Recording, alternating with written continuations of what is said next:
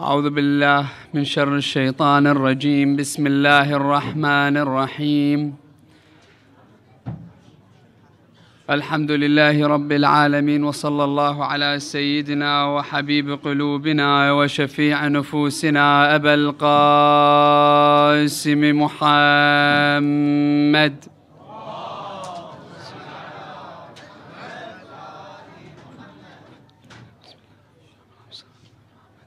وعلى آل بيته الطيبين الطاهرين المعصومين، لا سيما بقية الله روحي وأرواح العالمين لتراب مقدمه الفداء. أما بعد, respected scholars, elders, brothers and sisters, Assalamu alaikum wa rahmatullahi wa barakatuh. Inshallah, because it's a jam-packed night tonight as we celebrate the birth anniversary of our second Imam, Imam Al-Hassan, alayhi afdal salati wassalam. Inshallah, I won't take too much of your time to discuss the third part of the faculty of knowledge which we've been discussing over the course of the last two nights. But inshallah, I'll have these few minutes to wrap it up from yesterday and the day before that, just to get a holistic vision of the concept which is, and that we have explored, which is the concept of knowledge. So inshallah, tonight we'll be talking about two particular aspects. Because we've talked about knowledge and its application. Now we look at actions that are reactions of particular knowledge. And inshallah, we can understand the effect of a particular person's action and his action in reference to knowledge. We look at the first and foremost instance in which we look at the person and how he reacts and how it may affect his friends, how it may affect his family, and finally how it may affect himself. But inshallah, we'll conclude by looking at a hadith by the holy Imam Ali alayhi afdal salati wassalam. And inshallah, you can help me to start tonight's topic with a loud salawat ala Muhammad wa ali Muhammad.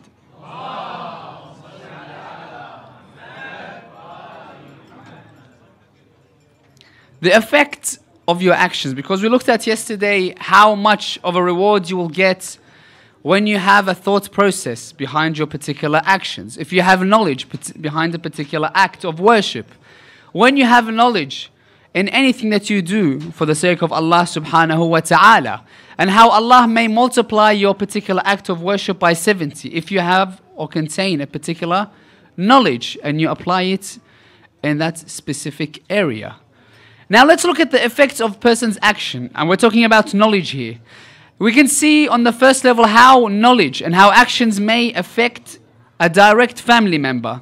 As an example, we said the idea of karma, in which we have a story where an old man, his son takes him towards the desert. After taking care of him, after clothing him, bathing him, it reached a stage in which he could not take care of his father. He takes him under a palm tree. He leaves him there. Then he goes back home.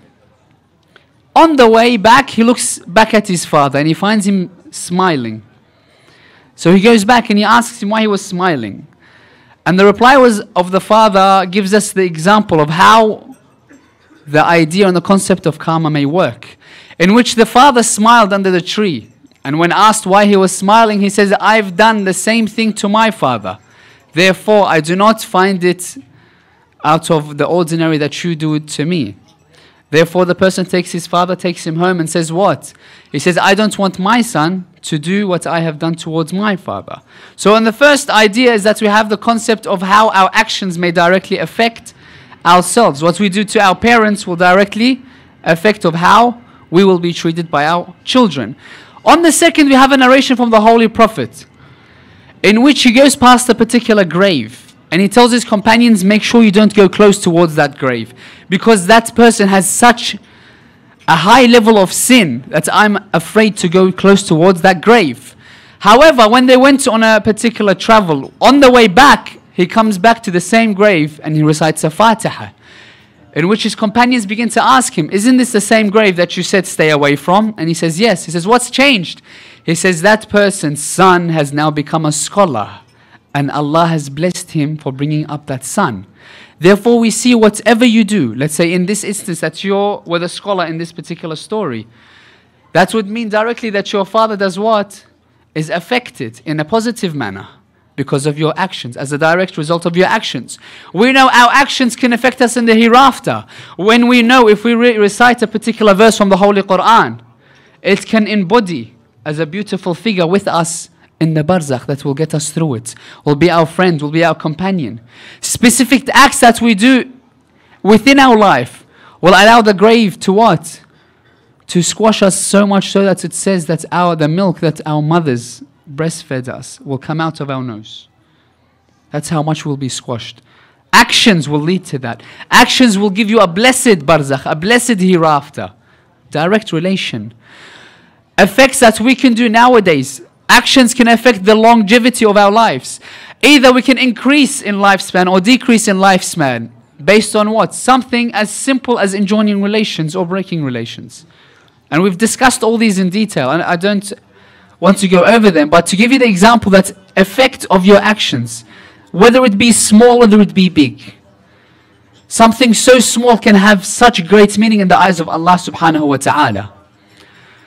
The greatest example we're given is a word that you may say. Imam Zayn al-Abidin has a beautiful statement. What does he say? He says, when you sin, never look at the size of the sin. Because sometimes when we sin, and it's very ironic, I was looking at a clip, it obviously wasn't, from the School of Ahlul-Bait, from another school of thought. A scholar, he was wearing a turban, his beads, it didn't even fit into the camera when they were recording. But let's look at what he says. The person says, he was asked, he says, are we allowed to shake hands with the opposite gender? And look at the reply. Look at the reply of this man. Scholar, he's wearing his bead, he says it's fine that you can not only shake their hands, you can even embrace them. What's his educational message to give us? He says, yeah, well, the men or the guys, they have testosterone, they're very active figures, and yeah, why not? You can go and shake someone's hand, you can go and embrace them. And then they ask, but isn't it a sin? I don't want to call that person a sheikh, but that's what the person referred to him as. He goes, sheikh, but isn't that haram? Look at the reply. He says, it's haram, yeah, but it's one of the small sins. You can get away with it. Look at the difference. Imam Zayn al-Abidin says, never look at the size of the sin. Whether it be small, whether it be the most magnanimous sin. Don't look at the size. Look at who you're sinning against. When someone says, whether it be something small or massive, it's the whole idea behind it. And then we referred this particular concept of being in Karbala. Every day is Ashura, every land is Karbala. In that instance, when we sin, we have to judge ourselves with if we were to be in Karbala. And this is the instance nowadays. If the Imam would come now, based on our actions, based on the choices we make, will we be of his army or of the people that go against him? It's a very, very valid question, because I myself can't say on the 10th of Muharram, now I know that what is right, what is wrong. At that time, would I know what is right is what is wrong? I can't have that on myself. When we say that we wish that we were with you, O Aba Abdullah, ya laytana kunna ma'ak, is it a victory in war or the victory of martyrdom so that your name is remembered within history that you are making the right choice? You have made the right choice, and Allah chose to honor these companions until the end of time. That's the idea and concept you have to put into question. Now I want to give you an example of an act, something simple, but you yourself can make it into something that's grand, or you can make it into something that may be looked down upon. I'll give you an example, something that's mubah. As you know, we have something called halal and haram, the two ends of the scales, makruh, mustahab and mubah. Mubah doesn't necessarily give you a reward or a sin for doing it. So let's take something as small as drinking water.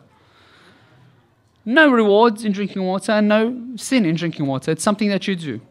Now let's put it into a context. If, for instance, that water has something impure in it, let's say it had blood in it or alcohol, what does it become? It becomes haram. If that water is the sole reason that you will survive and you have to have it, what does it become? It becomes wajib on you to have, isn't it? If that water, you don't know what's inside, you're unsure, it may have something that is of a bad instance, let's say you might think it might have some substance that's bad, that may be harmful, it becomes makruh, doesn't it? That's something so small. Let's say you recite, and what can we do to make this something that is giving us reward? And we're giving the example. If we say, Assalamu alaikum ya Aba Abdullah, something mustahab, but look at the reward that you'll have. One, Imam Al-Sadiq says, once a person comes to my house, I was praying 2 rak'at. 2 rak'at he was praying. He comes out rushing after the 2 rak'at. He sees one of his companions sitting down. He asks him, look at how magnanimous a word can be. He asks the companion, he says, what have you done whilst I was praying inside? He says, I've done nothing, O son of the Prophet. Ya ibn Rasulullah, I was just waiting for you and I drank water. He says, what happened? He says, nothing, I drank water and I said, Assalamu alaikum ya Aba Abdullah. Look at the reply of the Imam, Imam Al-Sadiq. He says, will you trade that word for my 2 rak'at? We know in our narrations, if there's one sujood that's accepted by Allah subhanahu wa ta'ala, you'll go to heaven. One sujood. Imam Al-Sadiq is praying 2 rak'at, which includes 2 sujood, 2 ruku', a qunut of a ma'soom. Of a ma'soom. It wasn't a normal prayer, it was a mustahab, a higher level of reward, a higher level of bounty in the eyes of Allah. He says, I'll swap all that for the words that you've just uttered. For words. Remember the same concept that Imam Zain Abidin is trying to teach us. Do not look at the size of the sin. Look at who you're singing against. On the same reference, do not look at the size of the act of worship.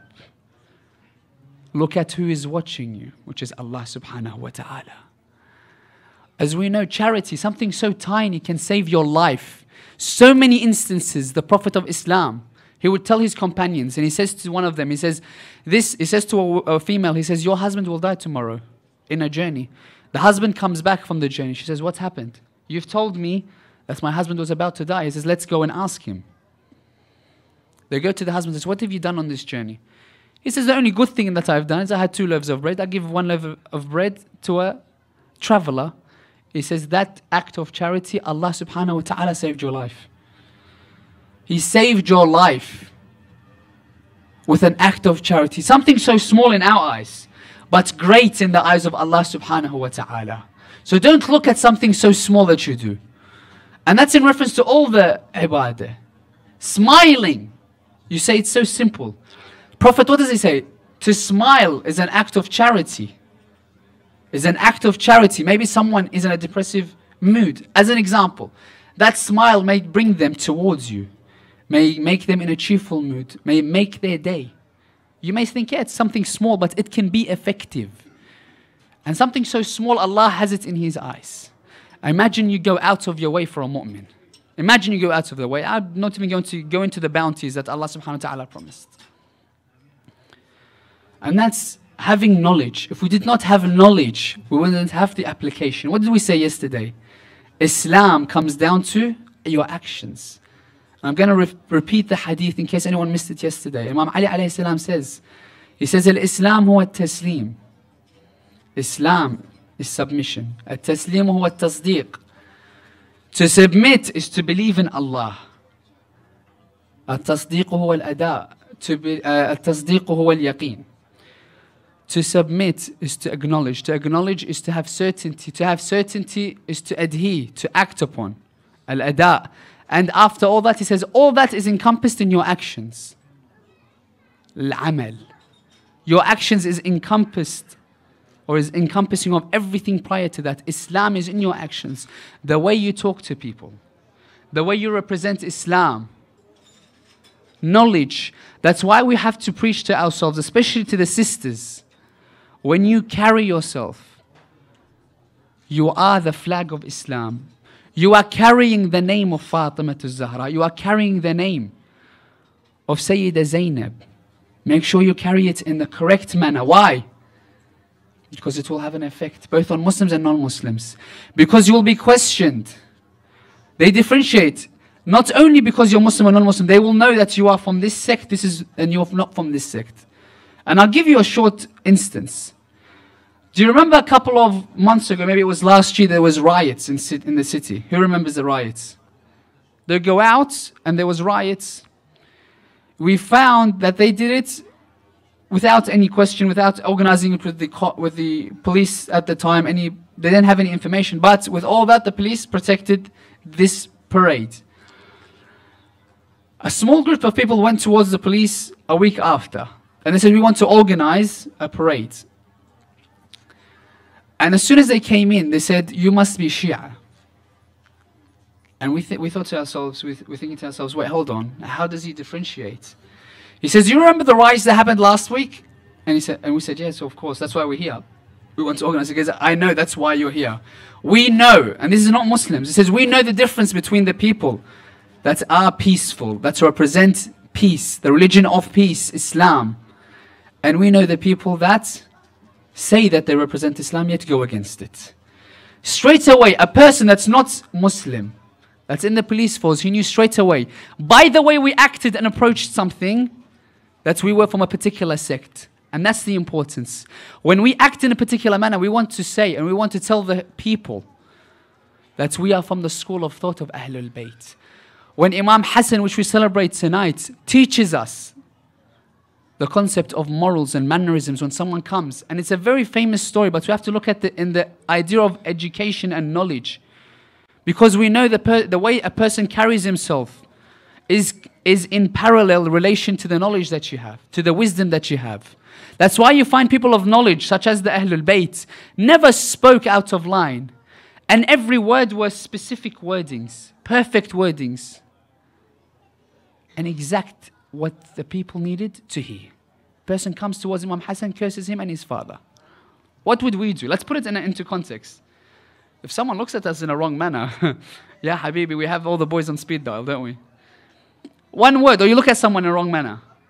Everyone comes and after school, Imam Hassan, someone curses him and his father. What does he do? He waits for him to finish. And then he says to the person, he says, maybe the air, you seem like a traveler because maybe the air or the climate has affected you. Do you have a place to stay? Or would you like to have shelter in my house? Are you in need of food? Are you thirsty? We will quench you, we will feed you. If you need clothes, we will give you and clothe you. What does a person do? He's cursing, he's in angry state. Imagine, frustration, anger. All he wanted to do is to anger the Imam. The Imam acts in this manner, wisdom, knowledge, morals, ethics. The Imam says, the person says to the Imam, he says, you are the household of the Prophet. No other person would act in this manner. Sallu ala Muhammad. I'm getting the signal, inshallah. I have to conclude for tonight because we do have a lot of people waiting for the program for tonight. But I thank you all for listening attentively. And inshallah, we can continue this particular topic tomorrow, inshallah, where we look at our a'mal in reference to the hereafter, how it embodies, what a'mal represents what for the hereafter, and how we can grasp these a'mal, especially in the month of Ramadan, to multiply, to elaborate on that which we've already done, and to excel ourselves in the eyes of Allah subhanahu wa ta'ala. With that being said, please help me in reciting Surah Al-Mubarakat Al-Fatiha, but before it, 3 of your loudest salawat ala Muhammad wa ali Muhammad.